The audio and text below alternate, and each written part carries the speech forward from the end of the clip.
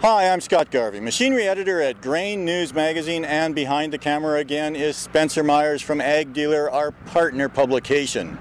We're on the grounds at the Ag in Motion Farm Show near Saskatoon, and it would be hard to deny that that machine behind me has been the talk of this event. The DOT, it's called, launched by Seedmaster, is making its global debut here at the show. And why is it the talk of the show? Because it is an autonomous vehicle platform rather. It's designed to work in the field as a robot. Now, Seedmaster, the company that created this machine, will be, or already has, formed a new company called DOT, which will be the marketing and manufacturing name behind it. And it will see limited launch this coming spring, where some selected farmers will be using it in the field. I had a chance to talk to the inventor and owner of Seedmaster, Norbert Beaujot, about how this came about. What were the design parameters? What was the goal you were after in getting this? Well, a broader goal, and what I was focusing on 3 years ago, was how do we get agriculture efficient again?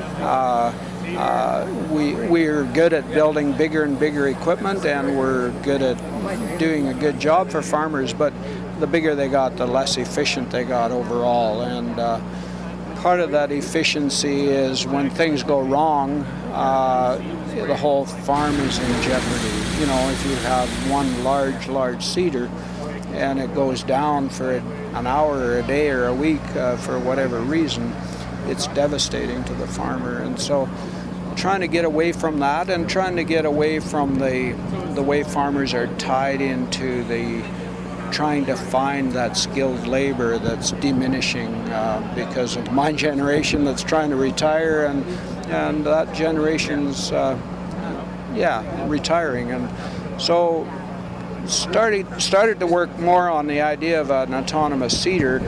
But when I came up with the U-shaped platform that we have here, that's when I got excited, and I can't go a day without doing some thought process related to it, and filing for patents and all the other fun stuff that goes along. So what does the U-shape advantage give Well, you? it gives us the ability to load very quickly, as you saw here, various types of equipment, and having the center of gravity or the center of the weight mounted directly onto the platform. Compared to a tractor, we gain large efficiencies, because on a tractor you have to weigh the tractor up so that it has traction, where here it utilizes the implement or the grain and the harvest cart as part of its weight traction power. So do you envision that this makes the tractor extinct for the most part for field operations? Like, does it cover the full gamut of field operations, or could it? I think it could. I've got a list of about 104 implements, and it's basically everything you see on a farm that can, and commercial and as well, like construction and mining.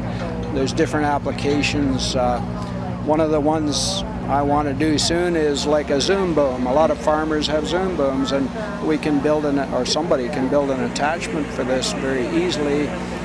And with the remote control, so there's two ways of operating. One is autonomous fully, and one is by a remote control, like a joystick. And with the joystick control of equipment like this, it's actually much safer than trying to ride in a cab, because you have full visibility of everything around, and you can move to where you can see what you want to see. And so I think there's applications in construction as well. How many prototypes do you have? This is it. Just one? Yeah. Okay. Yeah. So you're starting to manufacture out of the same plant in Regina? We will, to start with. It'll evolve with time, and it's all the same people and all that kind of stuff to start with, but we'll eventually separate and use a separate facility.